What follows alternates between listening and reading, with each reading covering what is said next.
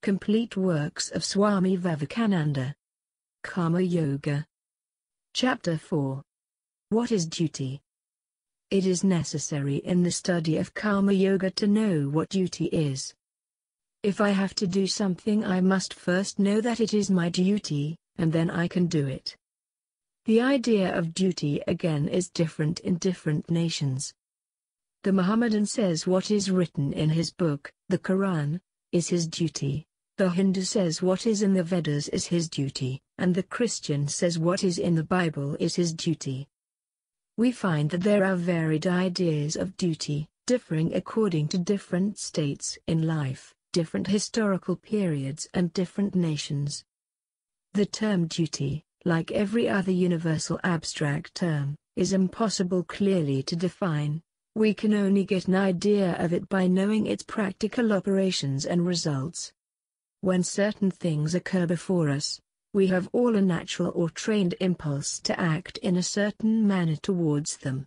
When this impulse comes, the mind begins to think about the situation.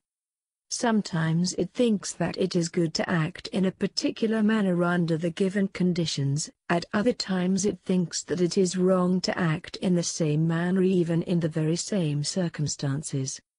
The ordinary idea of duty everywhere is that every good man follows the dictates of his conscience. But what is it that makes an act a duty? If a Christian finds a piece of beef before him and does not eat it to save his own life, or will not give it to save the life of another man, he is sure to feel that he has not done his duty. But if a Hindu dares to eat that piece of beef or to give it to another Hindu, he is equally sure to feel that he too has not done his duty. The Hindu's training and education make him feel that way. In the last century there were notorious bands of robbers in India called thugs. They thought it their duty to kill any man they could and take away his money. The larger the number of men they killed, the better they thought they were. Ordinarily, if a man goes out into the street and shoots down another man, he is apt to feel sorry for it, thinking that he has done wrong. But if the very same man, as a soldier in his regiment, kills not one but 20, he is certain to feel glad and think that he has done his duty remarkably well. Therefore we see that it is not the thing done that defines a duty. To give an objective definition of duty is thus entirely impossible. Yet there is duty from the subjective side. Any action that makes us go Godward is a good action, and is our duty. Any action that makes us go downward is evil, and is not our duty. From the subjective standpoint we may see that certain acts have a tendency to exalt and ennoble us, while certain other acts have a tendency to degrade and to brutalize us. But it is not possible to make out with certainty which acts have which kind of tendency in relation to all persons, of all sorts and conditions. There is, however, only one idea of duty which has been universally accepted by all mankind, of all ages and sects and countries, and that has been summed up in a Sanskrit aphorism thus: do not injure any being. Not injuring any being is virtue, injuring any being is sin. The Bhagavad Gita frequently alludes to duties dependent upon birth and position in life. Birth and position in life and in society largely determine the mental and moral attitude of individuals towards the various activities of life. It is therefore our duty to do that work which will exalt and ennoble us in accordance with the ideals and activities of the society in which we are born. But it must be particularly remembered that the same ideals and activities do not prevail in all societies and countries. Our ignorance of this is the main cause of much of the hatred of one nation towards another. An American thinks that whatever an American does in accordance with the custom of his country is the best thing to do, and that whoever does not follow his custom must be a very wicked man. A Hindu thinks that his customs are the only right ones and are the best in the world, and that whosoever does not obey them must be the most wicked man living. This is quite a natural mistake which all of us are apt to make. But it is very harmful. It is the cause of half the uncharitableness found in the world. When I came to this country and was going through the Chicago Fair, a man from behind pulled at my turban. I looked back and saw that he was a very gentlemanly-looking man, neatly dressed. I spoke to him, and when he found that I knew English, he became very much abashed. On another occasion in the same fair another man gave me a push. When I asked him the reason, he also was ashamed and stammered out an apology saying, "Why do you dress that way?" The sympathies of these men were limited within the range of their own language and their own fashion of dress. Much of the oppression of powerful nations on weaker ones is caused by this prejudice. It dries up their fellow feeling for fellow men. That very man who asked me why I did not dress as he did and wanted to ill-treat me because of my dress may have been a very good man, a good father, and a good citizen, but the kindliness of his nature died out as soon as he saw a man in a different dress. Strangers are exploited in all countries because they do not know how to defend themselves, thus they carry home false impressions of the peoples they have seen. Sailors, soldiers, and traders behave in foreign lands in very queer ways, although they would not dream of doing so in their own country. Perhaps this is why the Chinese call Europeans and Americans foreign devils. They could not have done this if they had met the good, the kindly sides of Western life. Therefore the one point we ought to remember is that we should always try to see the duty of others through their own eyes, and never judge the customs of other peoples by our own standard. I am not the standard of the universe. I have to accommodate myself to the world, and not the world to me. So we see that environments change the nature of our duties, and doing the duty which is ours at any particular time is the best thing we can do in this world. Let us do that duty which is ours by birth, and when we have done that, let us do the duty which is ours by our position in life and in society. There is, however, one great danger in human nature, viz. That man never examines himself. He thinks he is quite as fit to be on the throne as the king. Even if he is, he must first show that he has done the duty of his own position, and then higher duties will come to him. When we begin to work earnestly in the world, nature gives us blows right and left and soon enables us to find out our position. No man can long occupy satisfactorily a position for which he is not fit. There is no use in grumbling against nature's adjustment. He who does the lower work is not therefore a lower man. No man is to be judged by the mere nature of his duties, but all should be judged by the manner and the spirit in which they perform them. Later on we shall find that even this idea of duty undergoes change, and that the greatest work is done only when there is no selfish motive to prompt it. Yet it is work through the sense of duty that leads us to work without any idea of duty. When work will become worship, nay, something higher, then will work be done for its own sake. We shall find that the philosophy of duty, whether it be in the form of ethics or of love, is the same as in every other yoga, the object being the attenuating of the lower self, so that the real higher self may shine forth, the lessening of the frittering away of energies on the lower plane of existence, so that the soul may manifest itself on the higher ones. This is accomplished by the continuous denial of low desires, which duty rigorously requires. The whole organization of society has thus been developed, consciously or unconsciously, in the realms of action and experience, where, by limiting selfishness, we open the way to an unlimited expansion of the real nature of man. Duty is seldom sweet. It is only when love greases its wheels that it runs smoothly. It is a continuous friction otherwise. How else could parents do their duties to their children, husbands to their wives, and vice versa? Do we not meet with cases of friction every day in our lives? Duty is sweet only through love, and love shines in freedom alone. Yet is it freedom to be a slave to the senses, to anger, to jealousies and 100 other petty things that must occur every day in human life? In all these little roughnesses that we meet with in life, the highest expression of freedom is to forbear. Women, slaves to their own irritable, jealous tempers, are apt to blame their husbands, and assert their own freedom, as they think, not knowing that thereby they only prove that they are slaves. So it is with husbands who eternally find fault with their wives. Chastity is the first virtue in man or woman, and the man who, however he may have strayed away, cannot be brought to the right path by a gentle and loving and chaste wife is indeed very rare. The world's is not yet as bad as that. We hear much about brutal husbands all over the world and about the impurity of men, but is it not true that there are quite as many brutal and impure women as men? If all women were as good and pure as their own constant assertions would lead one to believe, I am perfectly satisfied that there would not be one impure man in the world.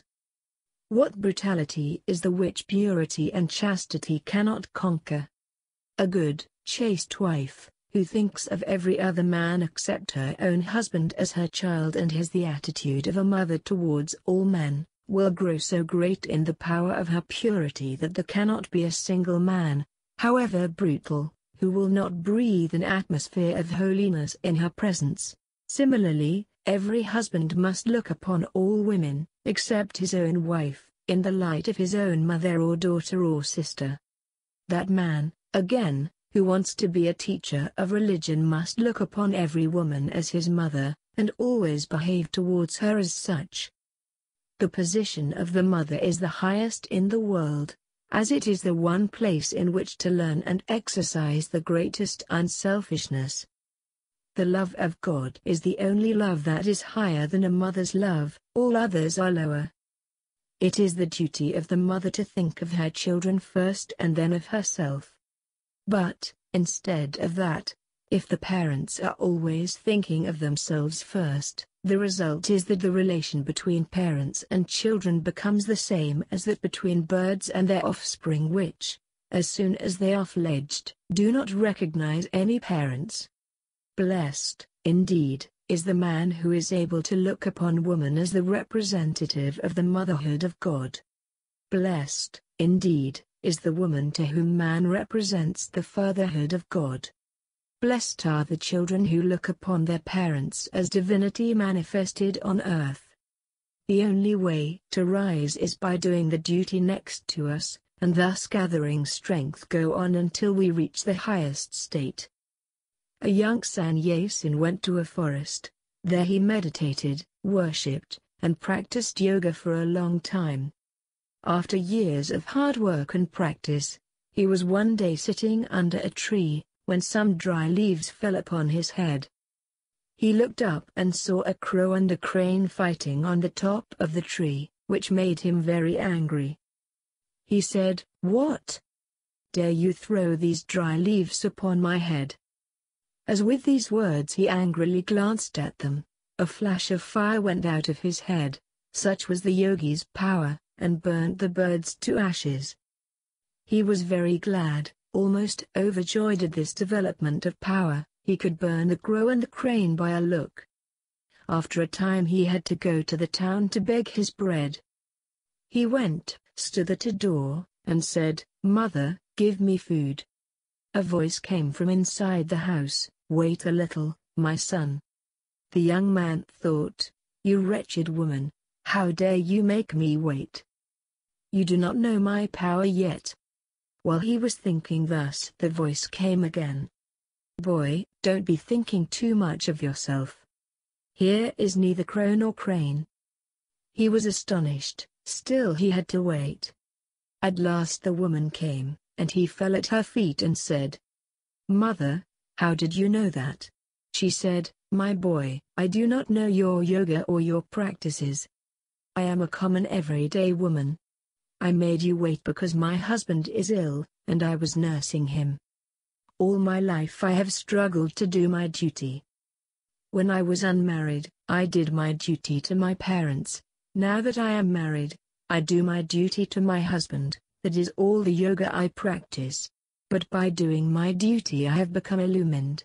Thus I could read your thoughts and know what you had done in the forest.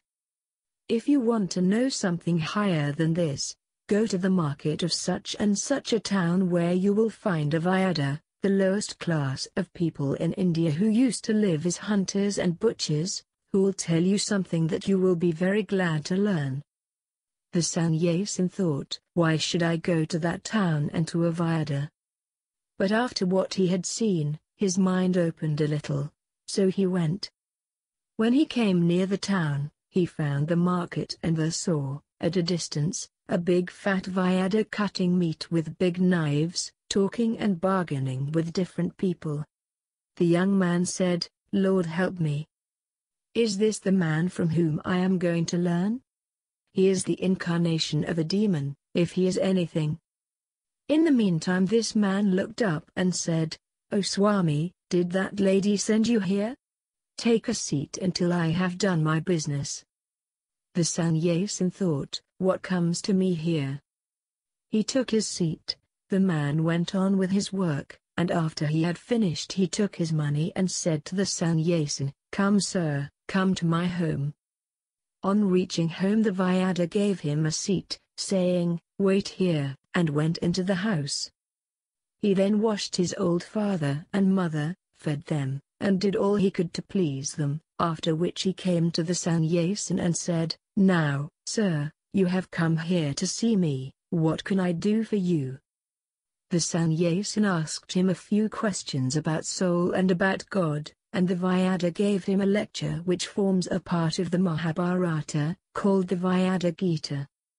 It contains one of the highest flights of the Vedanta. When the Vyada finished his teaching, the Sannyasin felt astonished.